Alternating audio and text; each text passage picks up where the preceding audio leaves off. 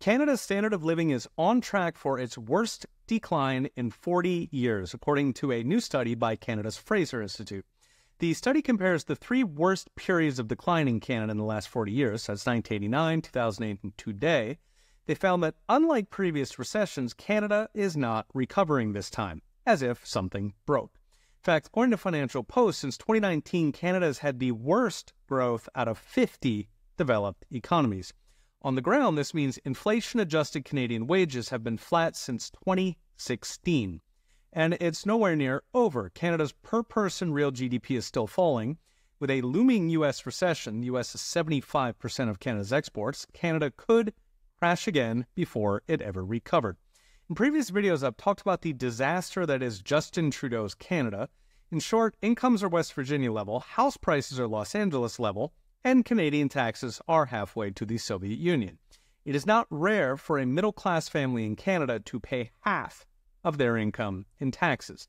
Meanwhile, since the pandemic, Canada's official food inflation is up 25%, energy is up 30%, partly thanks to a new carbon tax. And keep in mind, sales tax in most Canadian provinces is 13 to 15%. While Canadians post TikToks about trying to stretch a loaf of bread through the week or selling off their possessions to afford groceries, the cost of living is hitting harder with time. Canadian bankruptcy filings jumped 40% last year, while CIBC reports nearly half of Canadians have zero emergency savings.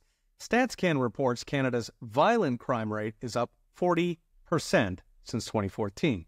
An Ipsos poll found that 7 in 10 Canadians now agree that, quote, Canada is broken.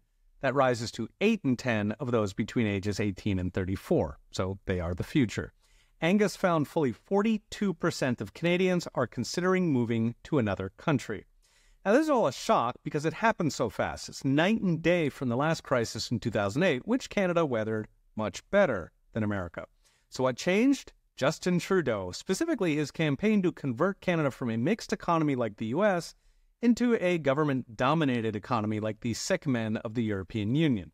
Under Trudeau, business investment plunged by a third, while government spending nearly doubled to almost half of Canada's GDP. Government workers in Canada are growing almost 4 times faster than the private sector, and 1 in 3 Canadians now work for the government, raking in 30% more in salary and benefits than the taxpayers they lord over. Another 1.7 million Canadians, which is roughly 1 in 10 households, are on welfare. Of course, that all makes it very difficult to win an election in Canada on a small government platform. You're up against the government-provided livelihoods of 40% of voters, meaning you've got to win, 80% of everybody else. So what's next? Brought to you by OnChain.com. Near-term, things will get worse because Canadians are stuck with Justin Trudeau through the next election in 2025.